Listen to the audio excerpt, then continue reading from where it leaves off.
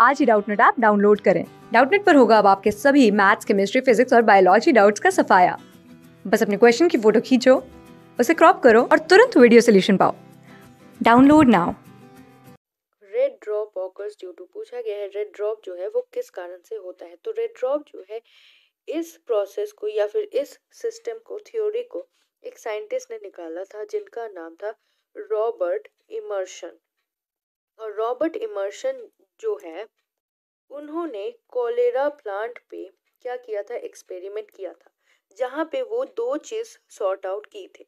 एक था कि जब फोटोसिंथेसिस का लाइट रेड लाइट में पड़ता है, यानी कि रेड लाइट के वेवलेंथ में जैसे कि 670 नैनोमीटर, तो फोटोसिंथेसिस के जो क्वांटम्स होते हैं यानी जो इलेक्ट्रॉन्स प्रेजेंट रहते हैं वो बहुत ज़्यादा एक्साइट हो जाते हैं।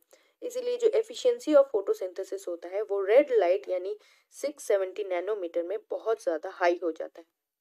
फोटोसिंथेसिस बहुत ज़्यादा हाई पाया जाता है। और वहीं पे जब ये रेड लाइट को फार रेड लाइट के वेवलेंथ से कंपेयर किया गया, जैसे कि फार वेवलेंथ का लाइट है या फिर फार रेड लाइट का जो वेवलेंथ है वो है 700 नैनोमीटर। और जब ये प्लांट कोलेरा में ये इंक्रीज करके ये 700 वेवलेंथ डाला गया, तब देखा गया कि इलेक्ट्रॉन्स जो है वो एक्साइट होने की जगह डैमेज हो रहे हैं। और जिसकी वजह से क्या हो रहा है कि जो क्वांटम है यानी जो इलेक्ट्रॉन एक्साइटमेंट होता है फोटोसिंथेसिस से प्लांट में वो डिक्रीज हो रहा है, और जिससे कि फोटोसिंथेसिस में भी बहुत ज़्यादा इफेक्ट हो रहा है, और जिससे कि फोटोसिंथेसिस भी एकदम से ड्रॉप हो गया है। और इसी एक्सपेरिमेंट को उन्होंने फार रेड लाइट एक्सपेरिमेंट या फिर रेड ड्रॉप एक्सपेरिमेंट के नाम से कहा था।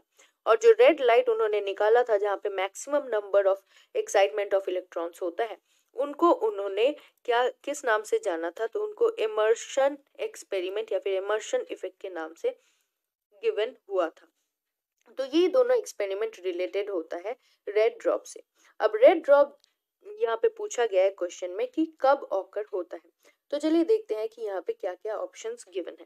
पहला है लो CO2 इन एटमॉस्फेयर, लेकिन ये CO2 पे डिपेंडेंट नहीं है, इंस्टेड ये पूरा प्रोसेस जो है ये वेवलेंथ पे डिपेंडेंट है।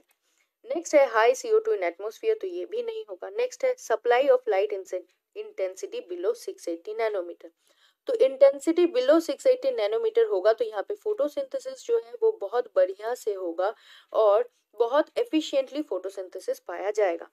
नेक्स्ट है supply of monochromatic light of 700 nanometre, जहाँ पे क्या होगा कि फोटोसिंथेसिस का जो एबिलिटी है वो एकदम से ड्रॉप हो जाएगा, क्योंकि यहाँ पे सबसे ज्यादा डैमेज ऑफ इलेक्ट्रॉन्स जो है वो पाए जाएंगे। यही चीज जो है यहाँ पे रेड ड्रॉप एक्सपेरिमेंट में भी कहा गया था।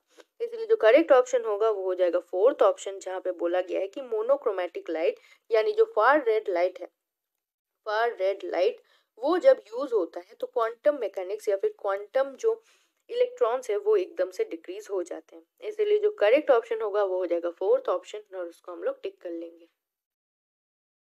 क्लास 6 से 12 से लेके नीट, IIT JEE मेंस और एडवांस के लेवल तक 10 मिलियन से ज्यादा स्टूडेंट्स का भरोसा।